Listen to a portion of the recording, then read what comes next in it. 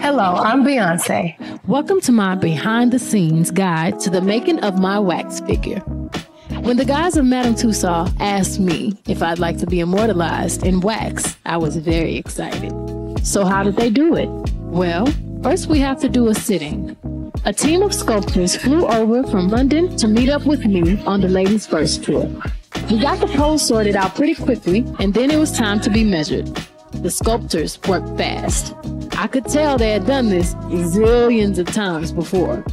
They used calipers to make most of my measurements, like the distance from the tip of my chin to the top of my cheekbone. All in all, they took about 200 measurements, and each one was marked into a special chart. Next came the fun bit. They brought out a box of eyes so we could choose the closest color to match mine. The eyes for my figures would all be specially handmade, matching the color of the whites and the iris perfectly. My makeup artist was there to consult over the exact makeup look for my figures, so the coloring artists back at the studios would be able to create the perfect match. Finally, the hair.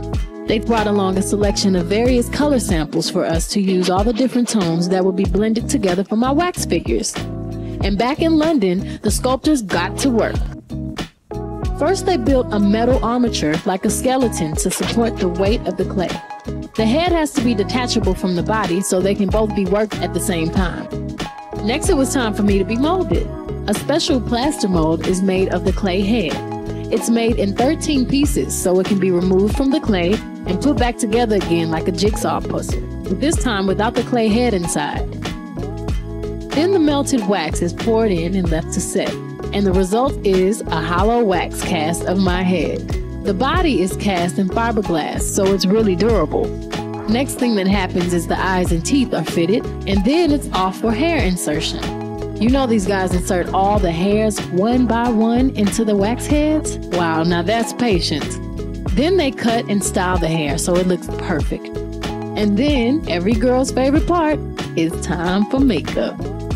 The coloring artists use special oil-based paints to build up the color and add all the details, not forgetting added the eyelashes and inserting the eyebrows.